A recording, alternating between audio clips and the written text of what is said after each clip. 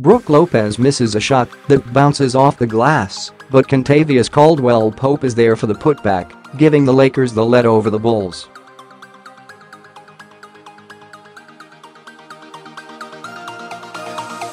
.21 Los Angeles Lonzo Ball's jersey was untucked, and he was snatching rebounds out of the air with an attitude.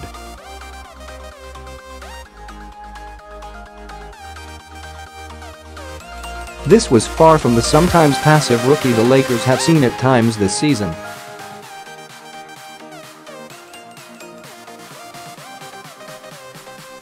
Down by as much as 19 and looking as cooked as a turkey this Thanksgiving, the Lakers refused to quit yet again whenever they fall behind big.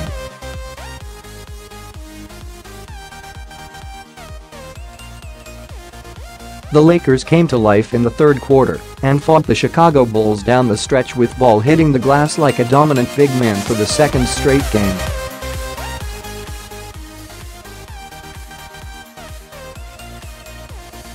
Do Lonzo Ball's strengths make up for his glaring weaknesses?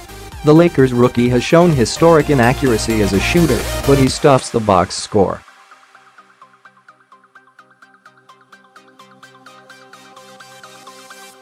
Has he been more good than bad? LaVar says Lakers soft on Lonzo, get the W there soft.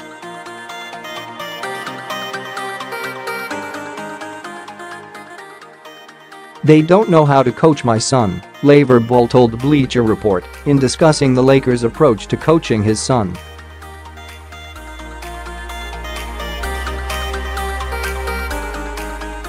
Lonzo Ball has 2 triple-doubles but has generally struggled with his shot through 17 games as a pro.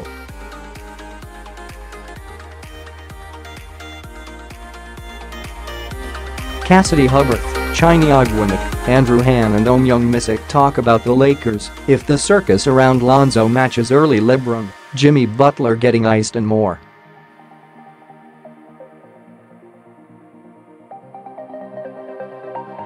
Following up his second triple-double which featured a career-high 16 rebounds, Ball snagged 13 boards to go with 8 points and 4 assists as the Lakers came away with an inspired 103-94 win that wasn't decided until the final 3+ minutes.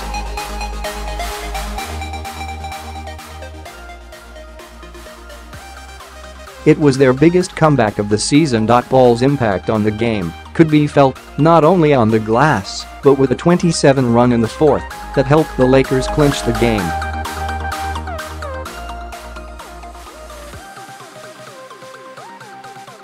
At one point, Ball snagged a rebound before flinging the ball across and up the court to Kentavious Caldwell-Pope, who shot a rhythm three-pointer to push the Lakers up 97-92 with 1:42 remaining.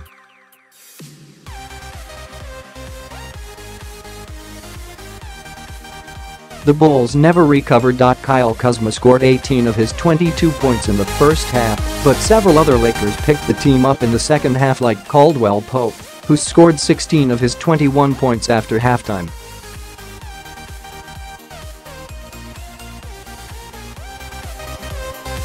The Lakers looked horrible at times in the first half, almost as if they were looking ahead to the Thanksgiving break.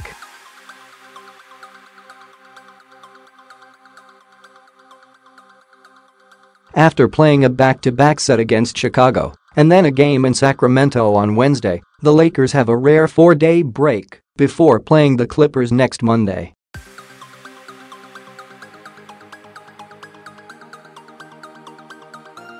Certainly the Lakers' defense looked as if it were already on break.The. Lakers watched Antonio Blakeney explode for 15 points in 8 minutes and throw down a vicious one-handed dunk on Julius Randle.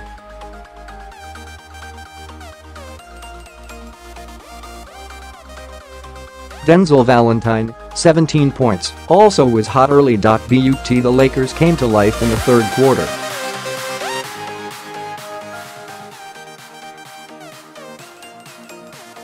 After falling behind 61-42 with 10:24 to go in the third, the Lakers mounted a furious 30-12 run to cut the deficit to 1 shortly before the end of the quarter.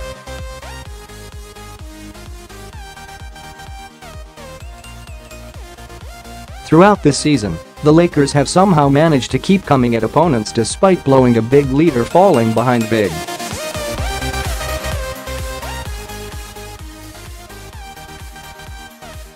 After going scoreless in the first half, Julius Randle sparked the Lakers with 8 points, 4 rebounds and 1 magnificent block at the rim on Bobby Portis, who was flying toward the basket looking to throw down a dunk.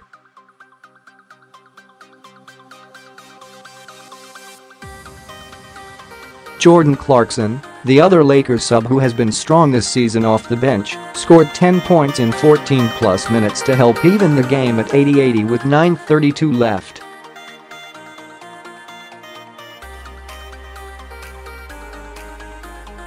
The Lakers took their first lead since 21-20 with a Caldwell-Pope putback with 3:06 remaining in the game.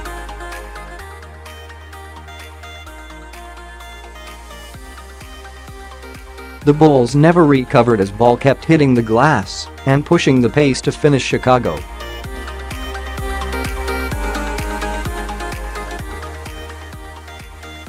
Los Angeles now has won 2 straight, 8-10, before flying to Sacramento, where Ball will have a much-anticipated rookie showdown for the first time as pros against De'Aaron Fox.